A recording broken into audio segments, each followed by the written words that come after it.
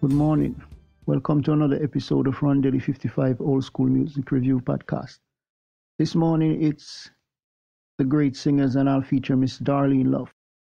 She was born Darlene Wright on July the 26th, 1941. She is a powerful vocalist that has worked relentlessly in the music industry for many years. Her career has been hindered by going-ons in the industry. She worked in the Blossoms and as a solo artist. She really put in some work. For songs you can listen to, she did Zipper the Doodah and Christmas, Baby Please Come Home.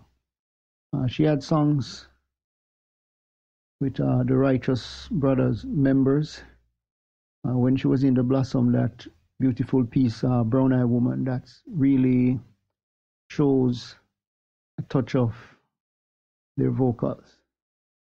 And she did a really great rendition on this piece called Baby Please Come Home. Like I said, her career, her showings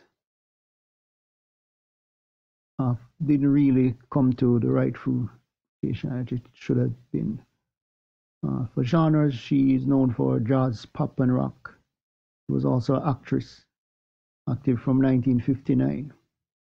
She worked for the labels Challenge, Phillies, OK, Reprise, MGM, Bell, and Leon.